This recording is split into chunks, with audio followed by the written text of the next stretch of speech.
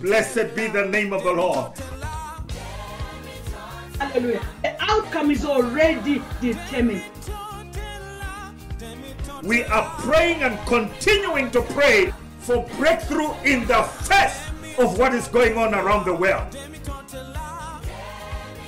So no matter what you do, no matter what you go through in your life, the Bible says the outcome is victory. Hallelujah. Can you believe it? One of us will be cut off from the face of the earth, and no one of us will run around hungry and empty-handed. That we will have plenty in the face of COVID-19 in the name of Jesus. I speak a turnaround. In Jesus' name, amen.